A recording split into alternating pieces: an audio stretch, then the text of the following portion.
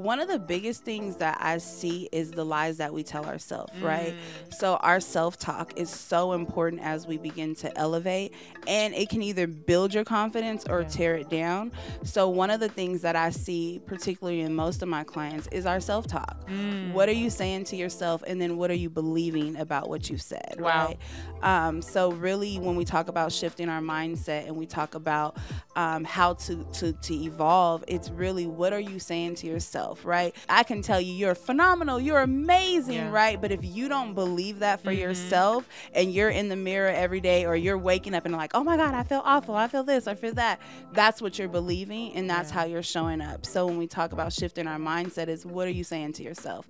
What's the conversation you're having with yourself, and the lies you're telling yourself? Welcome back to the She Inspires podcast. I'm your host, Dr. Jade, board-certified family medicine physician, wellness and weight loss specialist, owner of the membership medical practice Inspire Primary Care, and I am so excited about our interview today with a special guest who's coming back to the podcast, our first repeat podcaster, podcast interview, Coach Amber Jade, my CEO coach. We talked on episode 4. Check it out. It's one of our most popular episodes about life coach lessons. But today I really wanted to talk about confidence in being a CEO or entrepreneur. Today our topic is confidence is key.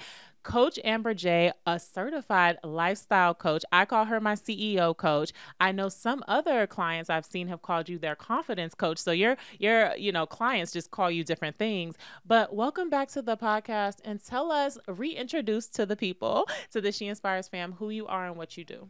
Awesome. Well, thank you. First of all, thank you for having me back. I love this whole setup in the podcast. But yes, I'm Coach Amber Jade. I could just call myself a life coach, but I have been told CEO life coach, confidence coach. And I just help women, especially professional women, create that successful work-life balance and doing it in style. Yes. So showing up, being beautiful, being amazing, and doing what you love to do in your greatness. So confidence coach, CEO, we're all bosses trying to be amazing. And so, yeah. Absolutely. Welcome back. Thank you. We're talking about confidence is key today. And I wanted to start off by defining confidence, because this can look different for different people. It can mean something different to different people. So I went to our friend ChatGPT, and I'm going to read y'all what the definition of what they said confidence means. Okay. And I liked their definition. It says confidence is a state of self-assurance and belief in one's abilities, qualities, and judgment. It involves a sense of trust in oneself and the capacity to handle challenges, make decisions, and set goals with a positive outlook. Some key components that they mentioned with confidence include self-belief, resilience, assertiveness, adaptability, and optimism, and that confidence is dynamic and can be developed and strengthened through experienced self-reflection and continuous effort. Yes. So I really liked this definition, right? Because really first of all, good. they mentioned that it's dynamic. It's not one thing. Like you're going to just get confident and be confident your whole life. Yeah. Each stage, I've noticed as an entrepreneur, each stage I'll be like, man, I thought I was confident, but I'm feeling insecure again. Yeah. You know, now this new level, I thought I could speak, but now I feel insecure speaking. I thought I could, talk about my offer, but now I feel a little insecure at this next level. So what do you think about that definition, and what things have you seen with your clients when it comes to confidence in entrepreneurship and business? I think that's like the best answer that I heard of in confidence, because it is, right? It's building that resilience. Yeah. It's making decisions. It's setting goals. So like you said, it's not just one thing. Yeah. And as we are growing, right, it's like we have to build a new confidence in each area, each time in our lives.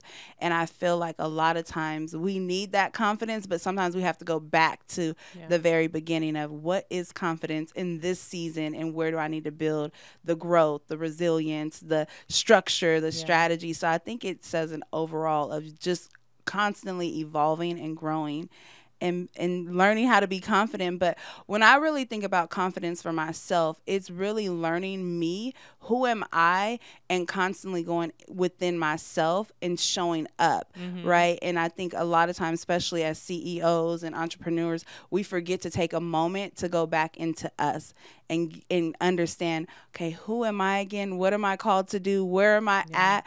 in spite of just the elevation, but like going back to you. So when I think of confidence, I think of seeing and reflecting and looking within myself and then showing up that way. Absolutely. And what I love about them saying that it's dynamic is that it's every different season. And so it's not, in my mind, just like, well, who am I? But who am I in this season? Yes. And who am I, who I was before I had children is different from when I was pregnant, is different from now that I have 2 children, is different now that I've transitioned back to my healthy weight and I'm feeling like myself again. Yeah. Like each time it's this self-reflection that's happening where it's like, okay, let me rediscover the Jade in this season and how we need to show up in this season. So I love that. I love that too, like rediscovering ourselves every season. And it makes you actually realize how much growth you've had, right? And it allows you to even give yourself the grace and the praise to continue to go on this journey, right, of growing and being confident in each season. But it gives you room to measure, okay, I have area to grow in this area.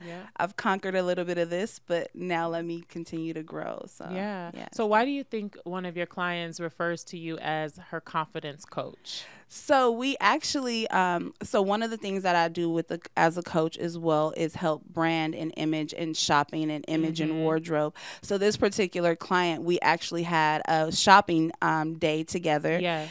And she was very nervous, very anxious. She had just had a baby. So again, finding your new self in this phase of after having a baby.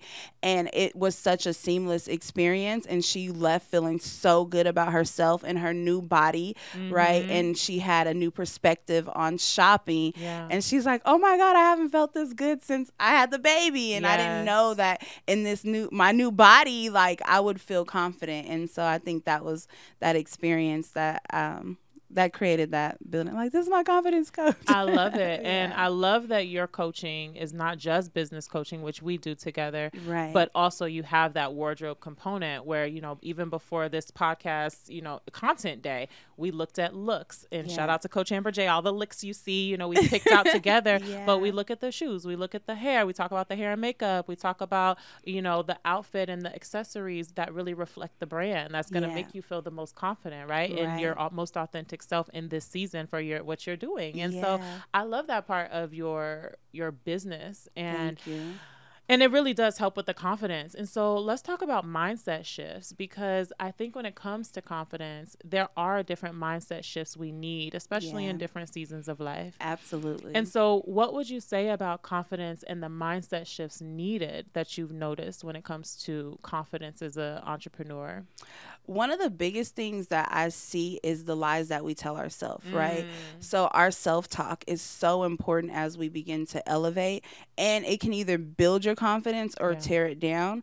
So one of the things that I see, particularly in most of my clients, is our self-talk. What are you saying to yourself, and then what are you believing about what you've said, right? So really, when we talk about shifting our mindset and we talk about how to evolve, it's really, what are you saying to yourself? Right? I can tell you, you're phenomenal, you're amazing, right? But if you don't believe that for yourself, and you're in the mirror every day, or you're waking up and like, oh my God, I feel awful, I feel this, I feel that, that's what you're believing, and that's how you're showing up. So when we talk about shifting our mindset, is what are you saying to yourself? What's the conversation you're having with yourself and the lies you're telling yourself? I love that, because just for full transparency, to give a specific example of this, like even in our coaching together, I had been saying to myself, man, in this season of scaling and really growing the business and hiring a team, I've been like, man, this is hard. Man, this is challenging. Man. And you were like, okay, let's change the verbiage. This is a season where you're being stretched. This is a season where, it's a season of discomfort. And so even just telling myself like, no, this is not hard. No, this does not suck. No, this is not. It's like, oh, okay. What's that I feel? I'm being stretched. Okay, that's a good thing. That's called growth, and discomfort comes with that. And so I love that, and I've needed that too. I think people look at people on socials and things and they assume they have it all together, But each new level, you really are developing a new version of yourself and are acquiring new skills, and a different version of yourself has to be reborn to handle that new level. Yes. And there's some insecurity that comes when you're in a new room and a new level and a new tax bracket. Like it doesn't stop. Yeah. It's just a new version. A new version, a new level. You said it well. Like, I always think about it like when we start school, right? You go to, let's say, high school, you start off in the 9th grade, you're at the lowest rank, and then finally you get to the 12th grade, and you're like, okay, I got this down pat. Yes. But now you go to college, and you're back at your freshman year. Yep. So it's like we're constantly going through cycles of starting from the beginning to conquering it, and then every level, like you said, it requires something different. It requires a little bit more.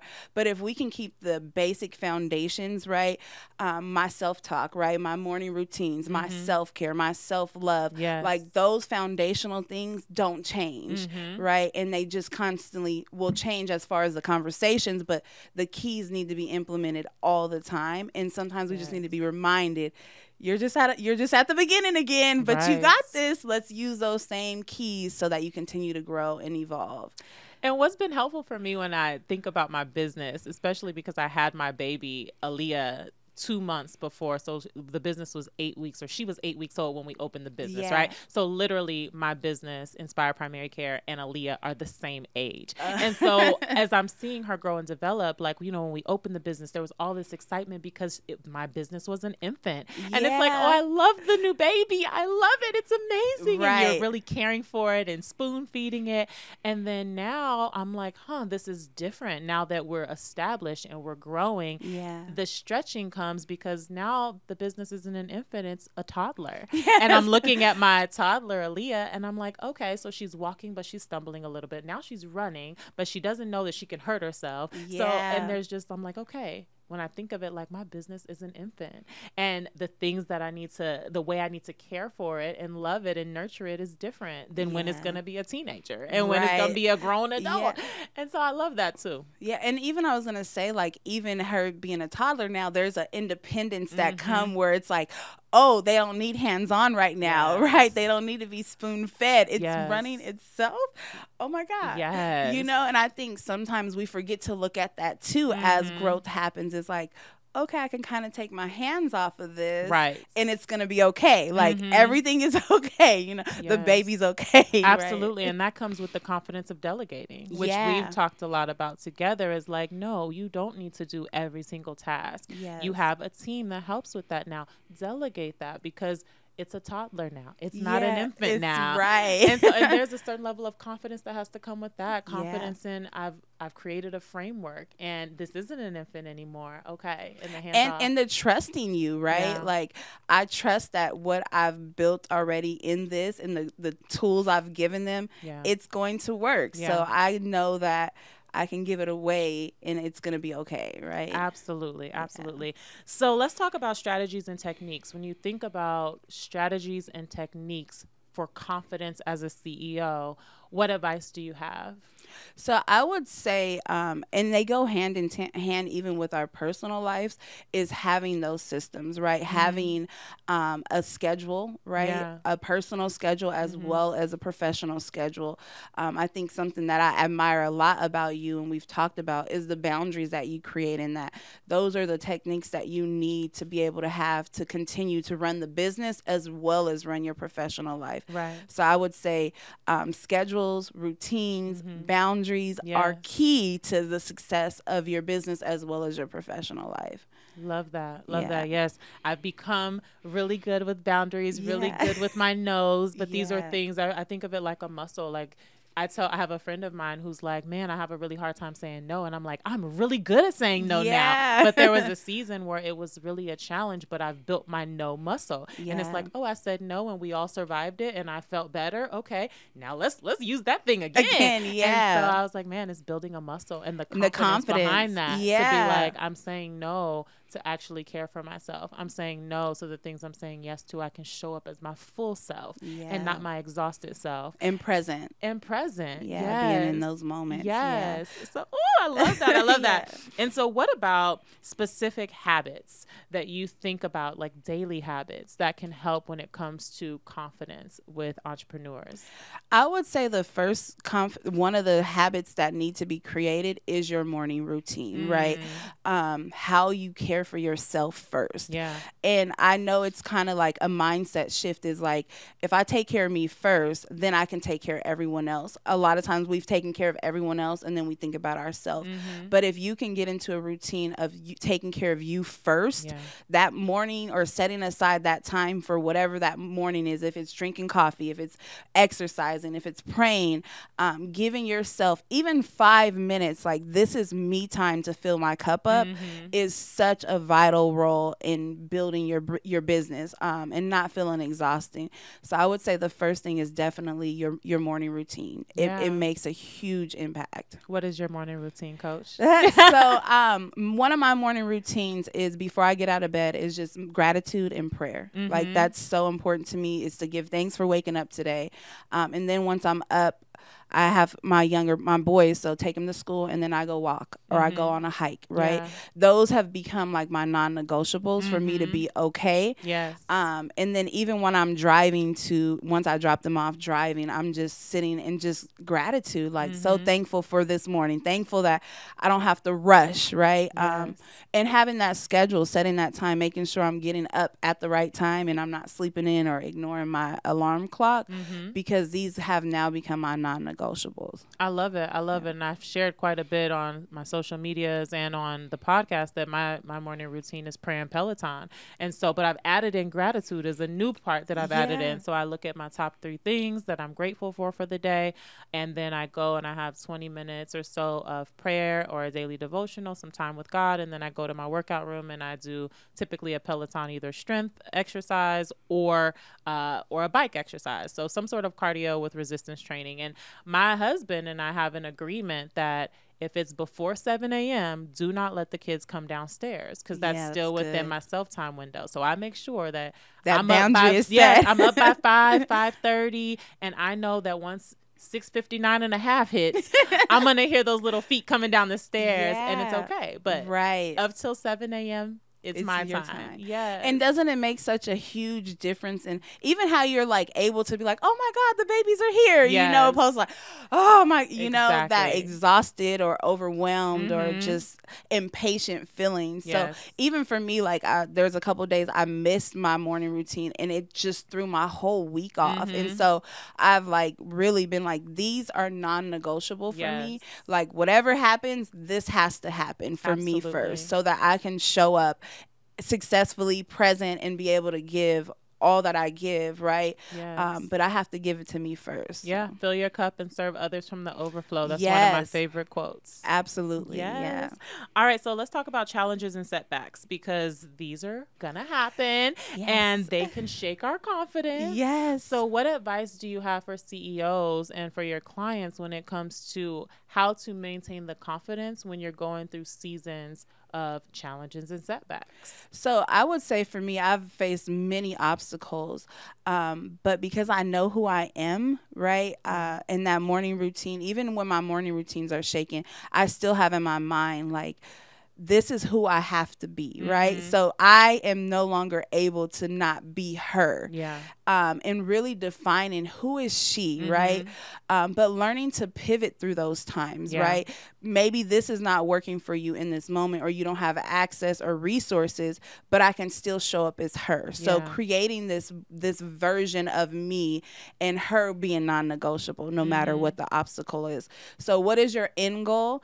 And having that at the forefront of your mind, and no matter what comes along, this is my end goal, and I have to pivot, right? I have to pivot no matter what that looks like. So really coming where there's no excuses, right? And telling myself in that, again, our self-talk, right? That self-talk, who I am, is non-negotiable. I know who I am. I know I can overcome. I know this is only temporary. So I would say definitely using self-talk and affirmations to continue to help you pivot through obstacles. Yeah. One interesting thing that I've been doing this season to overcome the stretched season and the season of discomfort that comes with scaling a business is actually taking a break and rest. And that is so much harder for me than going. Like I can go, I can do a to-do list, I can power through. I don't even remember that I haven't eaten all day because I can grind. Like medical training has trained me to grind, right? Yeah. But what I am not a professional in is resting and taking a break and saying, you know, it's okay to have no schedule today. You know, you're overwhelmed. It's okay if you don't go live today. It's okay if you don't post that reel today. Now I'm still having a strategy and structure and growing the business. We're not going to, you know, it's not the confidence of I don't feel like it, right? Right. But if my body is saying I need rest, to actually respond to that. Yeah. And so that's been a really great part of what I'm incorporating intentionally in this season to overcome a stretched season of discomfort. Yeah. You know, it's interesting you said it too, because there's a time that I even in my schedule, I put nap time, right? Where I scheduled in that rest time. And sometimes we may have to do that, especially if you're scaling and you know this is a season you're being stretched and you can feel overwhelmed. Sometimes taking a 15-minute nap can make your day look so different, right? So even like you said, rest is so important. And even thinking about it, you get a lot of revelations, downloads, ideas when you do rest, right? So maybe this is an obstacle, but if you sit and take a moment to breathe and take a break, you'll get an idea how to pivot through that or have a different answer or a different angle to address it. So I would definitely say rest is a huge factor. Take a nap. I love that you said that that's when downloads can happen, because sometimes if we have so much noise going on around us, like the thing we've been crunching our minds to figure out, it's just because there's so many distractions. So recently I did a spa day with my husband, Carlos, and we both in our quiet time had so much that God just had the time to really just give us without distractions and noise. And I left that spa day with like so many ideas, but rejuvenated because I wasn't working on them. But I was just hearing and being like, oh, okay. Inspired. I was being inspired. Inspired in the spa, honey. Okay, we need to make that happen regularly. But I love this. So, imposter syndrome. We recently had an episode about imposter syndrome on the podcast. But what advice would you have about imposter syndrome or self-doubt when it comes to entrepreneurs? That's a big one. And I think that imposter syndrome happens very often as you're scaling because, again, I'm big on this self-talk. A lot of times it's like, I need to be something different, right? And I think that's where we create this illusion or a lie we've told ourselves to show up. So I think facing imposter syndrome, one of the keys I would use is being honest with yourself. You know, be honest with you. No one knows what they don't know. And I think sometimes we think like, oh, people can tell I'm having a bad day, so let me put a smile on. And it's like, no one knows what they don't know, right? So I think, again, I'm huge on our self-talk. Like, that will help you a lot with being honest with yourself. And then being honest with yourself. Like you said, I need a break today. So let me step back, take a moment, and then show up instead of trying to press through and show up to events or do these things. It's okay to say no and not show up today. The self-talk is definitely key. The breaks are definitely key for me as well. But when it comes to imposter syndrome, for me, it's really just been reminding myself of who God has called me to be. And so, of course, I'm a believer. I'm a Christian. And so getting in my word, spending more time with God has been like, oh, yeah, this is who I am. That's good. This reminds me of who I really am and why I really do it. And that's been helping to recharge really as well. And so how have you been balancing business and wellness lately? Taking breaks. Okay. I was just talking to someone about, you know, I used to network everywhere and go to every event and try to support everyone. You were everywhere. Everywhere. But I've really been intentional about where I'm going, where I'm spending my time, and allowing my no's to be no's. And being okay if I don't show up. So I would say definitely just taking a step back and relaxing. And doing nothing. And I think people think that taking a step back means taking a step down, as far as, you know what I mean? Back and down are two different directions. Very different. Okay? Yes. And so I love that we can elevate to a new level while taking a step back. Yes. And the visual of that and the beauty of that. And I've been really leaning embracing into that too. Yeah. It really helps too, because when you take a step back, you get to look at the full picture again, right? Sometimes when our hands are in it and we're in the middle of it, we don't see certain angles. Absolutely. But taking a step back allows you to kind of reflect, restructure, recharge, regroup, and then it's like, okay, all right, we got this. Yeah, we got this. So I think this has been such an amazing conversation about confidence and how to apply keys of confidence keys for entrepreneurs and CEOs. So where can the She Inspires fam find you on socials to stay in touch? Everything is Coach Amber J. All right. So you can find me at Coach Amber J. And if you're ready to, and maybe you need someone to help you, give you accountability, you can also go to my website at coachamberj.com and book a consultation. Absolutely. Thank you again for being a woman who truly inspires. And thank you for being on the podcast again. Thank you for having me. Yeah. And I hope you all enjoyed this episode of the She Inspires podcast. Please join our fam at Dr. Jade MD. Let us know how you enjoyed this episode. And I look forward to seeing you on the next episode of the She Inspires podcast.